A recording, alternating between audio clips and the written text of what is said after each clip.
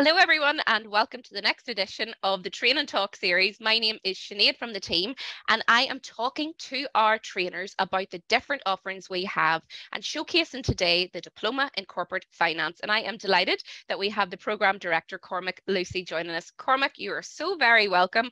Thank you so much for coming along. How are you today? Very good. Thank you, Sinead. Thank you again for coming along. And I'm really interested in talking today a little bit about the Diploma in Corporate Finance. But that aside, let's get to know you maybe a little bit better. And maybe would you mind giving us a bit of an introduction? I'm a chartered accountant. Since qualifying as a chartered accountant, I've worked in auditing, consulting, in industry, both in Ireland and Germany. And I've also worked in banking and in corporate finance. So I have a bit of a jack of all trades career menu. So expert in a lot of things. Absolutely. A full CV there by the sounds of it, Cormac, which is brilliant. And obviously you are a trainer with yourselves. Would you tell us a bit about the training then that you do with us, Cormac? I teach mainly on the Diploma in Corporate Finance. I also do continuous professional development courses. But the Diploma in Corporate Finance really encompasses the foundations of my knowledge, and that's what I enjoy talking and teaching about most.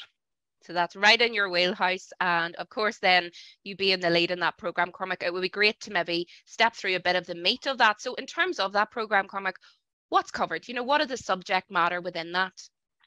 Well, most of the time, accountants are managing other people's money, or they're recording how other people are managing their money. What corporate finance is about is trying to create value for those who employ you, or indeed for yourself. So it's very much focused on value creation, on understanding how value is created. So what the specific areas that are covered in the diploma course, firstly, there are just foundations, just how does value get created? It sounds very basic. Lots of people throw it out as a glib phrase, value creation, but what actually lies behind it? We go into that. Yeah. It's pretty simple. Analyzing financial statements, understanding, is a company doing well? Is a company doing badly? How might it tweak itself to do better? Evaluating investment decisions.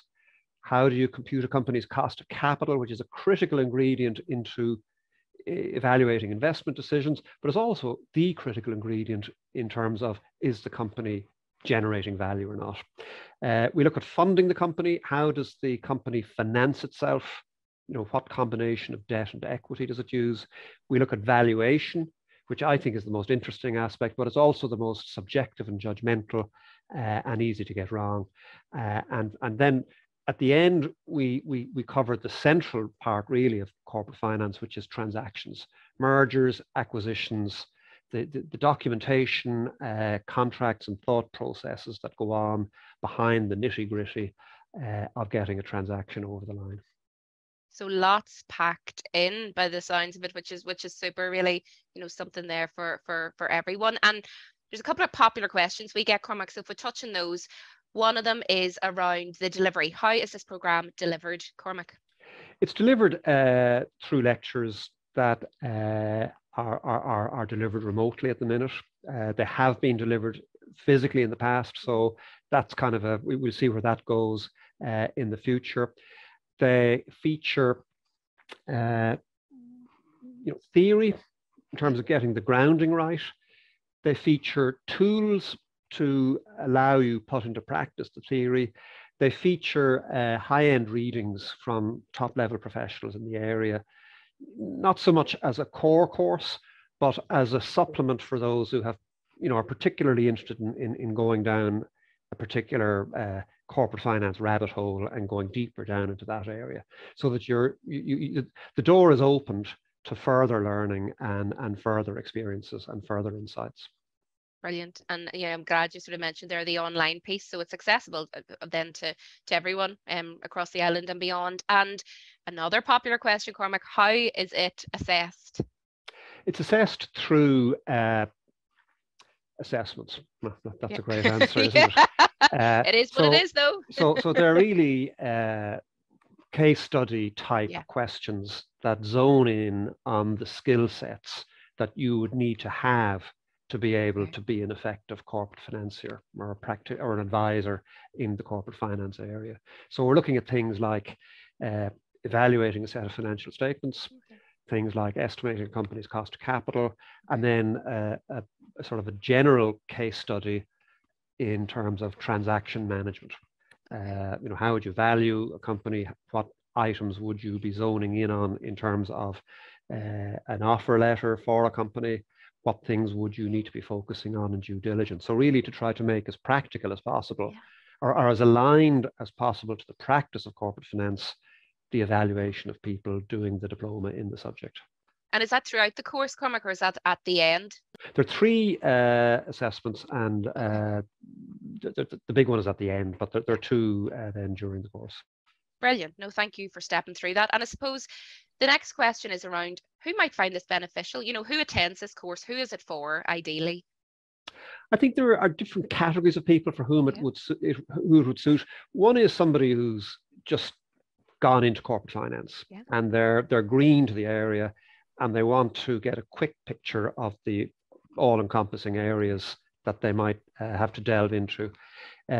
Another is for somebody who is in a mainline finance role, maybe reporting, and they're looking to expand their horizons. They're looking perhaps to apply for a job in a corporate finance or corporate finance related area, and they want to dip their toe in the water before they dive fully in.